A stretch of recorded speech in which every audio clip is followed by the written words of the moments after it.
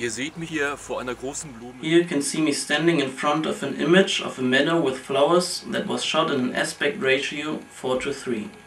As we are working in a 16:9 project, the question is how we can adapt the 4:3 image to our 16:9 project. So let me show you how to get rid of the black letterbox fields and at the same time show you how to handle keyframes in Nero Vision. Let's begin with the start screen of Nero Vision. On the left hand side you can see the options for selecting different jobs. In our case we want to use Make Movie or Slideshow, and that is how we start. On the upper right hand side you can see the My Media archive for video, image and audio clips. This is where we want to import our clips.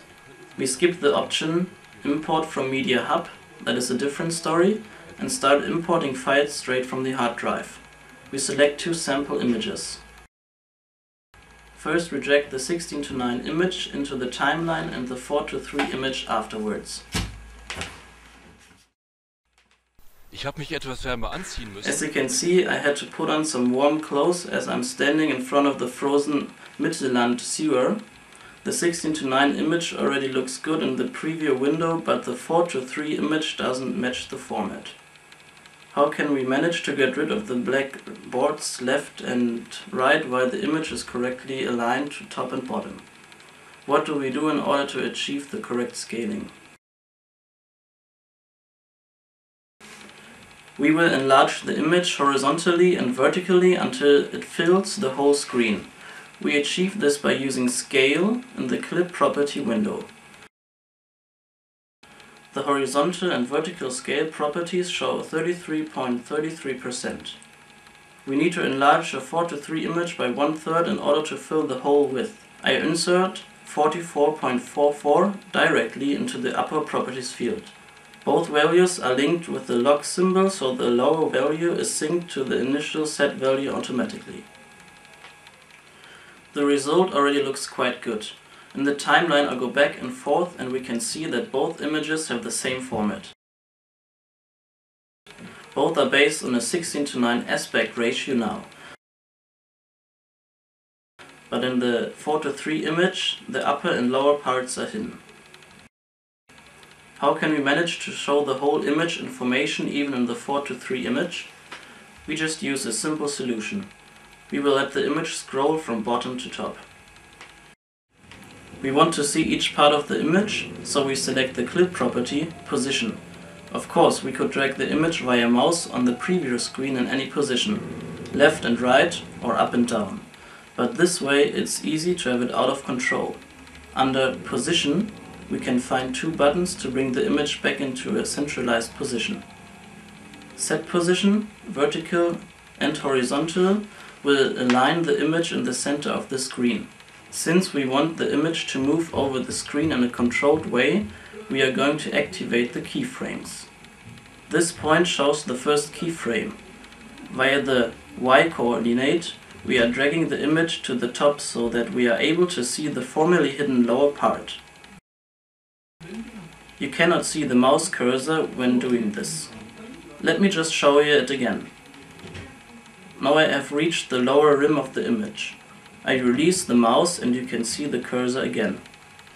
Now we are jumping to the end keyframe and are doing the same again. Here you can still see the mouse cursor, but now I press the left mouse button and the cursor is hidden. Now I have reached the upper part and the rim of the image. Subsequently I release the mouse and the cursor is visible again. During dragging, the mouse cursor is not visible, but you can imagine that it just continues to move the way you drag the mouse. Now we want to check the result of our animation. I jump to the clip beginning and start playback. We can see that we have gained a continuous linear movement from bottom to top. Now I have just taken off my jacket, as probably everybody have realized that in fact I am not standing in front of this frozen channel. The linear movement of our 4:3 image that we have gained via the animation looks quite good, but the human perception can cope with no linear movements more easily.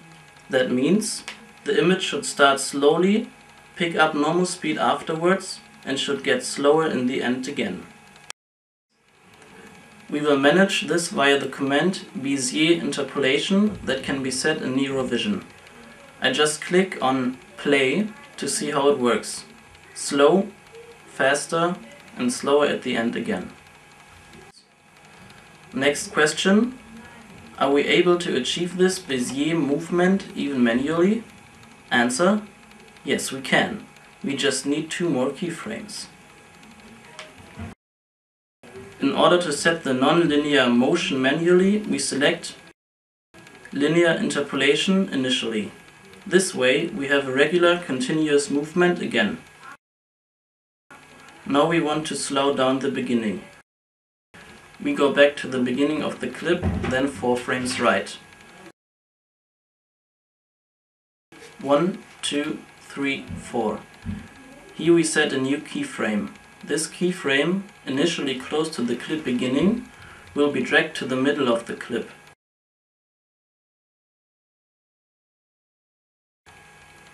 We do the same for the end of the clip. We move 4 frames backwards, 1, 2, 3, 4, and set a new keyframe. Again, this keyframe, initially close to the end of the clip, will be dragged to the middle of the clip. Now we jump back to the beginning of the clip. What will happen if we play this clip back? Here in the entry part as well as in the end part, you will see almost no movement. But in the middle part the clip will move almost completely from bottom to top. Let's see how that looks like in playback. Little movement, more movement, little movement. Again, almost no animation, more animation, little animation again. That's it. What did we learn in this tutorial? We have learned that via the clip property scale, you can adapt a 4:3 image to match a 16:9 project. Moreover, we have seen that via the clip property position and via keyframes you can move hidden parts of an image into the visible part. Bereich verschieben können.